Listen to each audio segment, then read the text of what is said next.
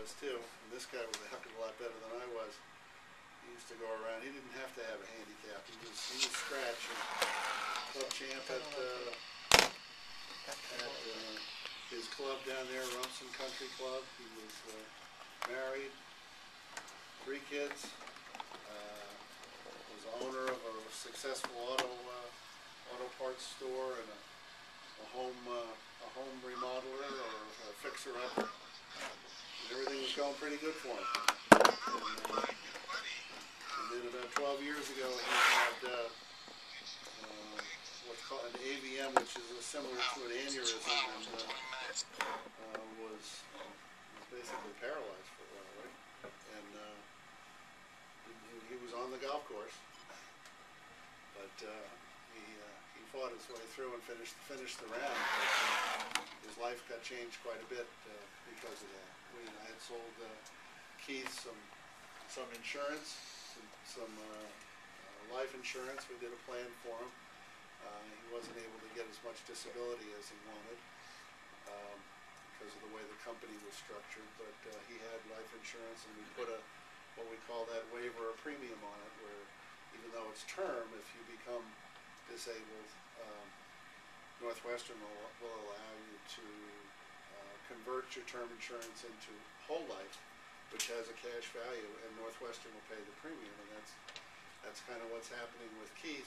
And Northwestern's been paying approximately $18,000 to $20,000 a year into Keith's permanent insurance, which eventually will pay a death benefit, but more importantly may help to supplement Keith's retirement, and it's cash that's his. It's growing tax-free, and it's making about 6% a year on it right now, which is pretty good in anybody's book. But Keith has authored a book called Determination, which I'm sure you're going to be looking at there. He's currently the president of a nonprofit corporation called Friends Overcoming Adversity. Its mission is to help fund additional rehab when insurance runs out for people. Charlie Fleischer here has spoken. He also, I believe you were in a car accident as a teenager, and things changed quite a bit there. He's spoken thousands of people in hundreds of audiences. He's the author of The Secret of Difficulties: 4 Steps to Turn Tragedy into Opportunity. He is the co-founder of Friends Overcoming Adversity with Keith. He started a home health care service directly out of college. You're in the right place with that. With home health care, as these baby boomers come, I assume that's working out pretty well, and I would expect it should continue to too. He's a recipient of the Francis A. Black Humanitarian Award, and current president of Red Bank Toastmasters. His current passion is helping organizations raise money. Let's give a warm welcome to Keith. Keith will be talking first, and then Charlie. In the back if you need me a little bit. Hi, my name's Keith Charles. I'm pleased to be invited here to speak with all of you by Jay, Vincent, and Eric, who set this up. The title of this speech is Stop and Smell the Roses. What I mean by this is basically we're all in trying to make a career or whatever. So you gotta stop a little and take a break and just absorb what you are doing, and like what you want to think about. How many by a show of hands of you have heard of a brain aneurysm? And how many of you have heard of an AVM? So they're similar, but not the same. So luckily, I had the AVM suit. When they first operated on me, they thought it would be the aneurysm, but I was lucky to have the AVM. Most people die from that. There are many words in the English language, but the one that meant the most to me was the word believe. That word was what got me here today and will hopefully make you all very successful. Unaware of what was in store for me, it would change my life forever. It did take up time. Everything that I had built up in my career was gone. We are not judged by how or when we have fallen. What defines us is how we come back in life or whatever. Unaware of what was in store for me, it would change my life forever. And it took up time.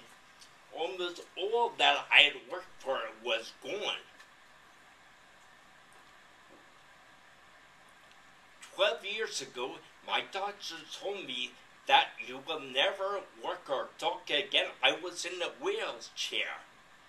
And it took me 5 years to learn everything from scratch, and then 5 more years to write the book. You're passing the book around, right? Right here. Okay.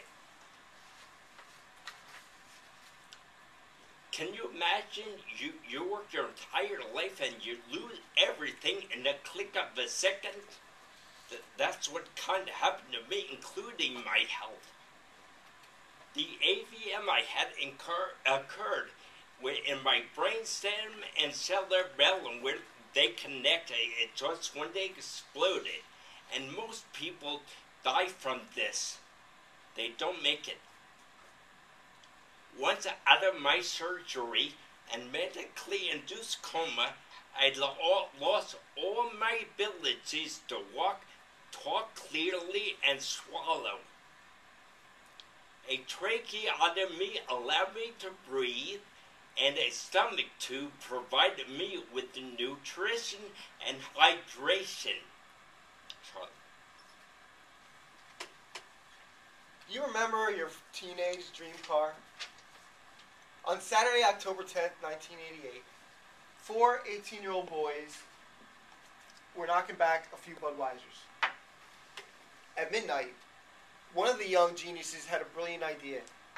He suggested that all 4 go visit a friend down at Stockton College. Freshmen in search of a party. Not long after, the passenger found himself in his dream car. A white 300ZX Nissan rocketing down the highway at speeds of over 100 miles an hour.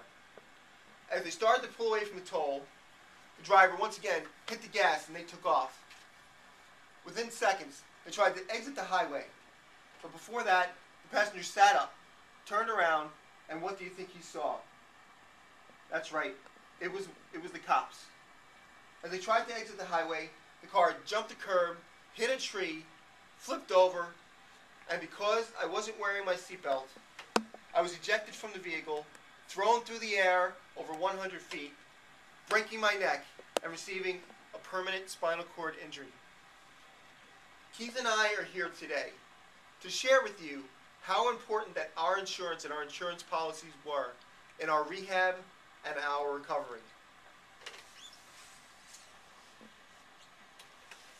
A famous quote by Mark Twain was that in 20 years from today, you will be more disappointed from the things you did not do than the things you did do. So imagine not being able to screw a nut on a bolt, button a shirt, tie your shoes. So many little tiny tasks evaded me initially. Even now, my work continues, so I show improvement over time. People cannot tell us that they're having a bad day when they see what we've been through. Their problems seem minuscule in comparison. The purpose of this speech is to show my appreciation to God for sparing my life. Some people only dream of success, and others wake up each day and work very hard at it.